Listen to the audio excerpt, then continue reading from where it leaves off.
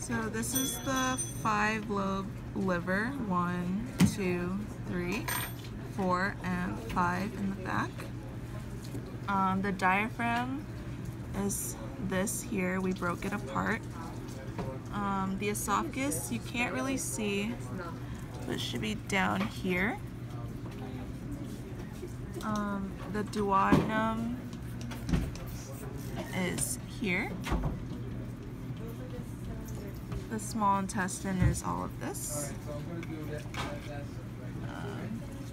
The cardiac region of the stomach is this region. This is the body of the stomach, and this is the pyloric region of the stomach.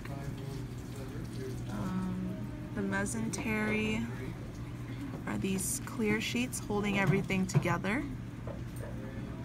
The rectum is this. The colon is here, surrounding the small intestine. The cecum, which is the dead end, is this big part here. The kidneys are near the dorsal side of the rat, which is here and here. The peritoneum, which is a sac containing the stomach, intestines, and liver, are the shiny parts you see here.